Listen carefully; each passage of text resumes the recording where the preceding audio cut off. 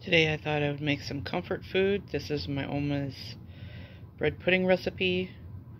Been doing this since I was a kid, so decades long, and might find it a little frustrating because I don't really know exactly how much cinnamon or how much sugar I use.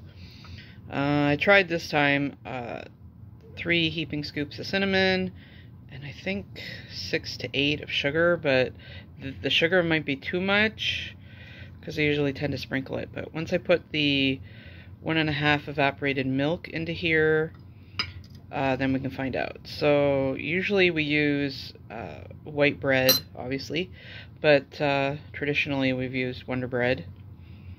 And it doesn't matter name brand, no name or whatever, evaporated milk.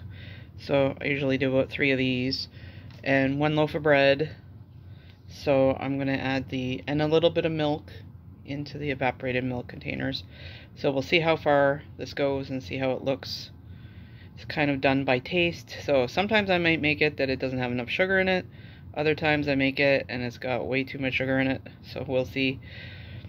Because it's just by feel of like sprinkling sugar. So I've never really bothered to measure anything out. And it gets cooked from 45 minutes to an hour, and you can enjoy it hot and cold. And then I use